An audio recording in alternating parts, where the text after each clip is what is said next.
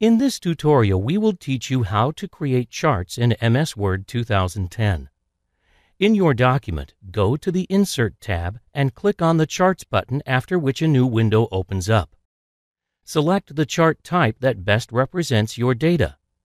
In the video, we have selected the 3D clustered column to express the data in chart form. Once selected, two windows will appear on your screen. Type Q1, Q2, and Q3, which denote different quarters, in place of Series 1, Series 2, and Series 3, respectively.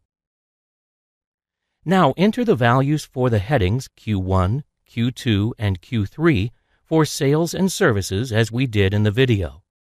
As shown in the video, if you want to only include sales and services data when formulating your chart, resize the chart data range by dragging the lower right corner of the range.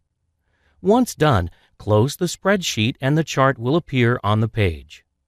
Under the Design tab, there are different styles available for the chart in the Chart Style menu. Select the one that best meets your requirements.